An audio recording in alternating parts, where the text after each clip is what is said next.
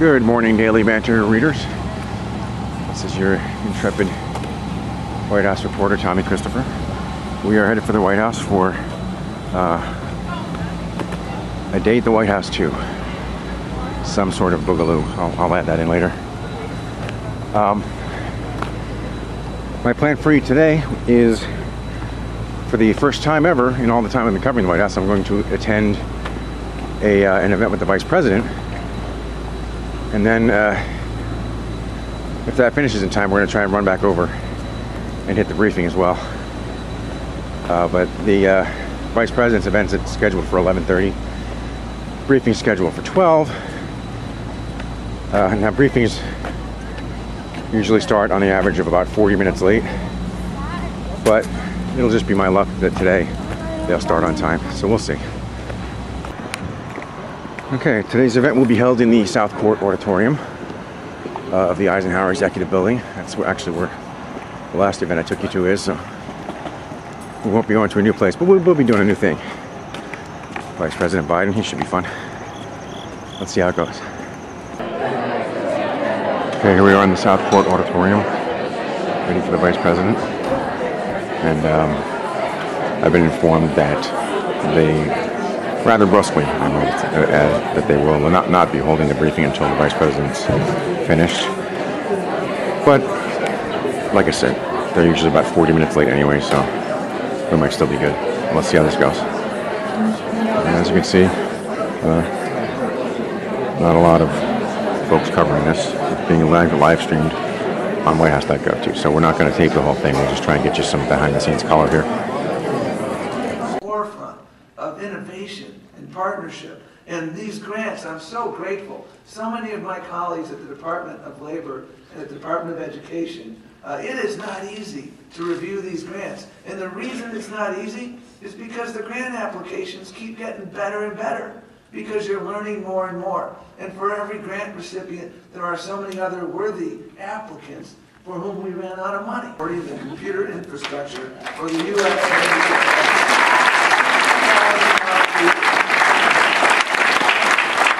Mr. Vice President, he starts Wednesday. And by the way, they liked him so much. He said, this is a true story. And so it's a big step up from, his part-time job at the college as a lab tech and a tutor. And so he is really rocking and rolling, and I'm so excited.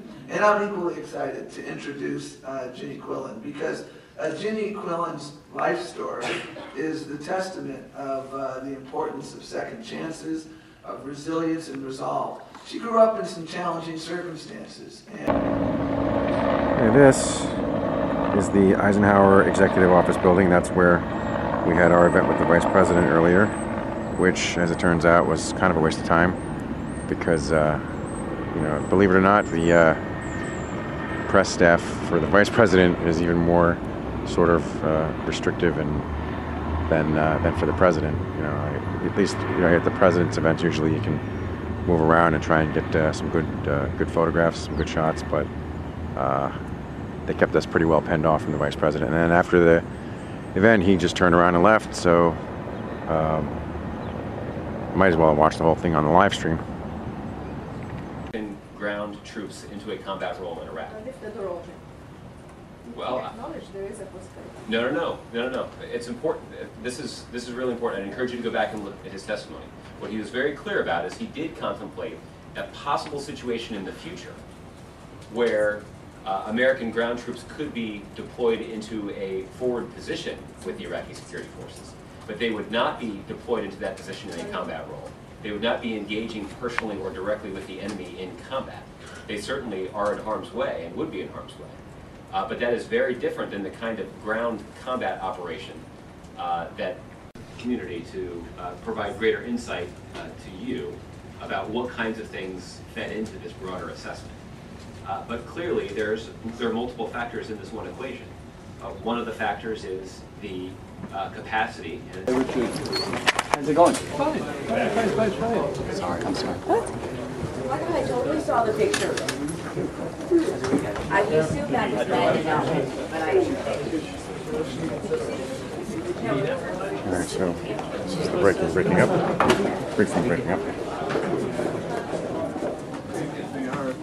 Sorry, man. How you doing, buddy? Okay, and this little box here is, it's sort of like our life vests, only if there's a chemical or biological attack, we're all supposed to run back here and try and put these things on before we die. So that's not too unnerving or scary.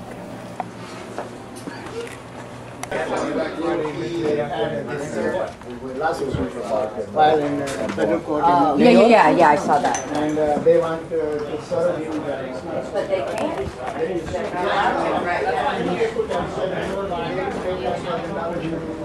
Oh, is that right?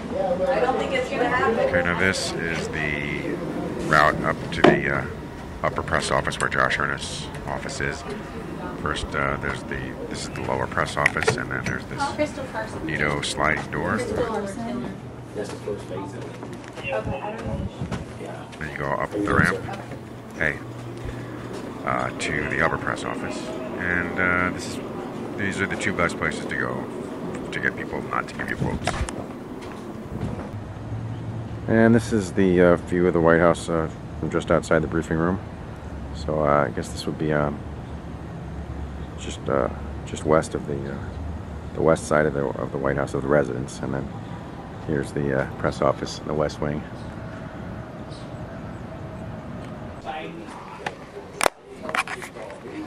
Now this is where I will usually do my work after the briefings. I'll just grab a chair in the briefing room, set up my Wi-Fi, and type away. The life of luxury.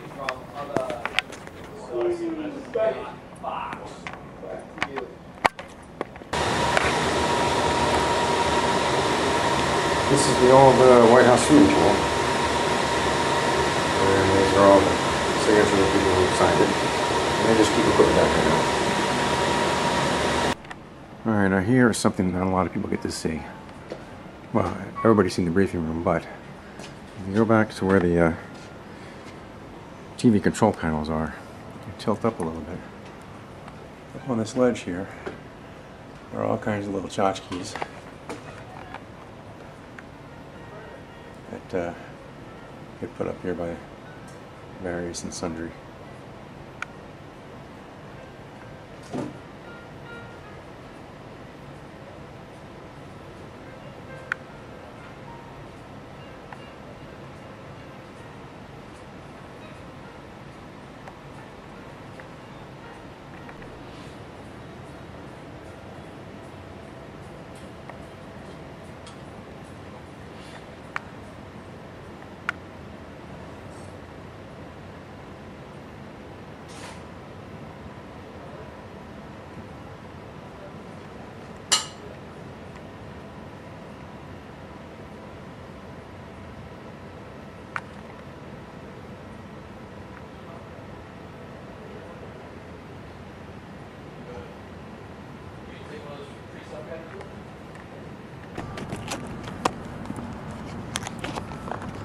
Okay, so it's about 6 o'clock now, and now I know that the Vice President event was no great shakes, but I have another treat for you, dear Banter readers. As we walk past Pebble Beach, where White House reporters do their stand-ups in front of the White House on the North Lawn, as I've told you before, so named because of the pebbles that used to make up the ground here. So it's about 6 o'clock, and everybody's doing their stand-ups. I am on my way to do a TV spot. I'm on my way to do a TV spot with Thom Hartmann. So I'll take you behind the scenes on what it's like to do a cable spot, a cable news TV spot. So that should be interesting, right? All right. Okay, here's another view of the fence. You know what I'm talking about there. See, right at the top there, all you got to do is extend that old fence another 2 feet, bolt something on there for about one length of fence, and then you got no more jumpers. So all this other business is kind of a waste.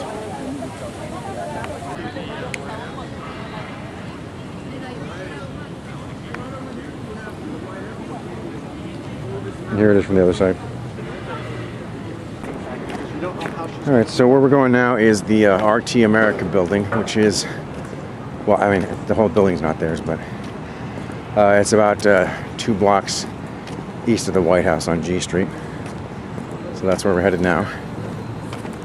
And there is the Laughing Man Tavern. I didn't mind it from afar. I don't mind that. There's the Laughing Man Tavern, a nice little place to get your Wi-Fi on. And this is the RT America building.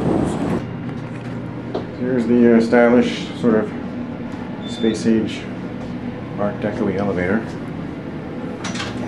How far? And there's RT.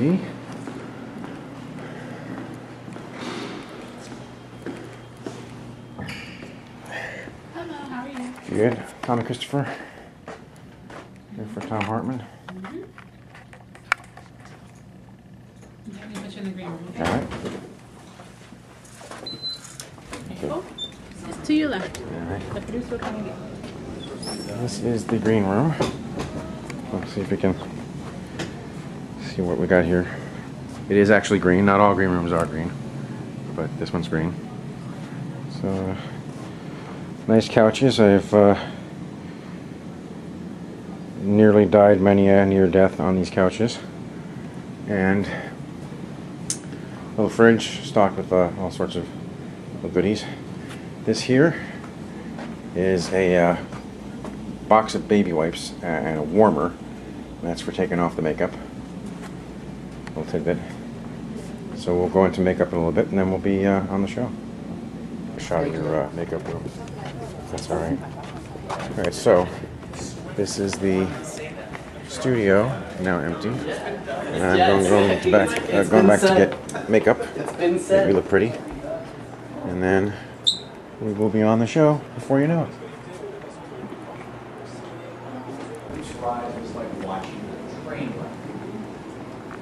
Did you bring also with the intelligence comments that he made? Intelligence comments, intelligence people are pushing back hard. We predicted this and watched it. It's like watching a train wreck and warning every step of the way that this was happening because a residual force would have stabilized the situation.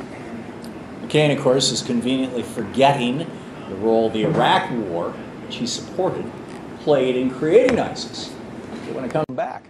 Hey, Tom, thanks for having me. Great to have you with us. What do you make about the president's comments about underestimating ISIS? Well, I think the reporters at the White House today, when they heard this, it was a couple hours ago, everybody's sort of freaking out about it because we all know, what the geography is, what the layout is, and it's actually the White House is a small building. Yeah, and the White House isn't confirming the Washington Post report, but I will just say that they sort of seem surprised by this. Tommy, we got a boogie. Thank you so much for being with us. Thanks, Tom. It's always great to have your insights. Tommy explains how he's been threatened with a lawsuit by a GOP operative for simply telling the truth. We'll do a little behind-the-scenes thing for my readers so they can see what it's like to do a TV hit. So this is Tom Hartman. So this is Tom thanking the readers for being on the show today. Yeah. Thank you. You're welcome. All right. So, all right, so this is exciting. This, we're all stopped now for some sort of a motorcade.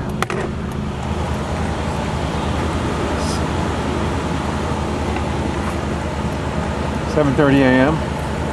Rush hour traffic. All right, so we've been waiting here for about 5-6 minutes now. This is what the traffic looks like behind me.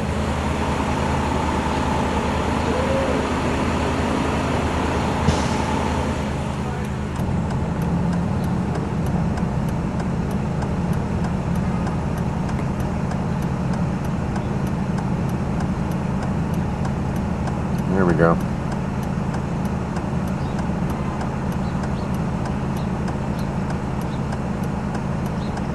All right, so, geez, that looked like a diplomatic car. Oh, and a fucking ambulance. And that's it. We're about to go. Yay. Okay, readers, I have called an audible. We are now headed for the Rayburn House office building where we will attend the Secret Service hearing, the oversight hearing with Director Pearson. Buses were running late, so we're going to get in there a little late. And then we'll hopefully be able to get back in time for the briefing at 1. Here we are in the Rayburn office building, looking for hearing room 2154. I'm betting it's that one up there with the crowd. So, here we go. Hours in our society, with the unique powers and unique responsibilities, and I can think any responsibility greater than guarding the safety and security. All right, and now we are headed back to the White House for this afternoon's briefing. We'll be there shortly. All right, so I'm currently in reporter jail waiting for my escort. The Secret Service does this from time to time whenever they want to be a pain in the ass. Anybody who doesn't have a hard pass has to get an escort. Okay. Tommy. Josh, I have questions on two topics.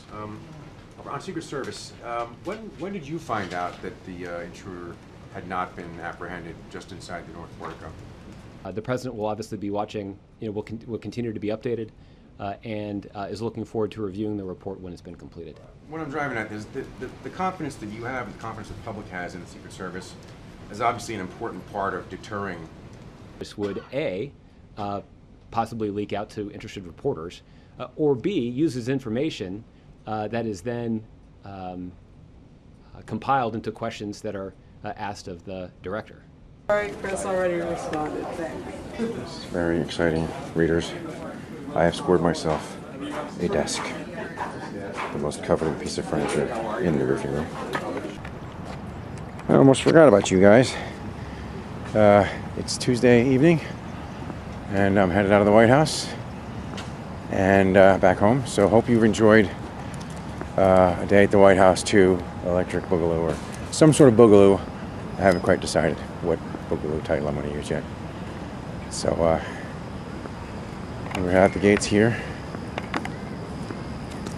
and there's the infamous fence. Still not fixed, I see. So here's how you do when you leave in the White House. You gotta swipe your press pass on here, and then drop it in the bin.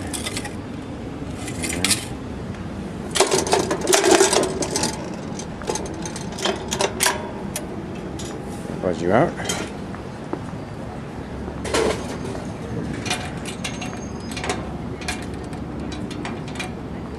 So, can I leave? Out there trying to keep me. Alright.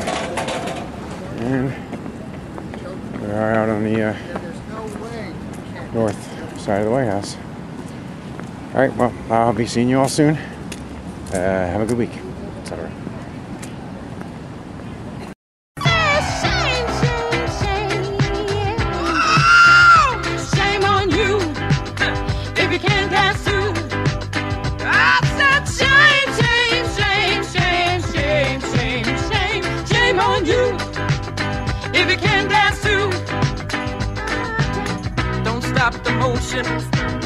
If you get the notion, you can't stop the groove, 'cause you just won't move. Got my sunroof down, got my diamond in the back. Put on your shaggy ring of